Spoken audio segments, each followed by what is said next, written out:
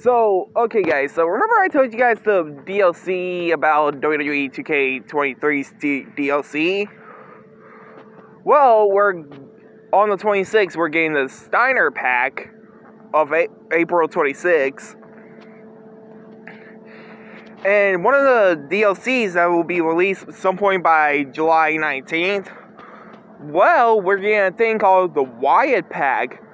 And what I mean by the Wyatt pack is actually a reference to Bray Wyatt, which we don't know which version of Bray Wyatt we're going to get, like the new version of Bray Wyatt, the Fiend, 5-5 Funhouse Bray Wyatt, or the Wyatt family gimmick thingy that he used when he debuted on the main roster in 2013. So yeah, my thoughts about it is, I'm excited that they're bringing him back in the game, not just in the game, as a DLC.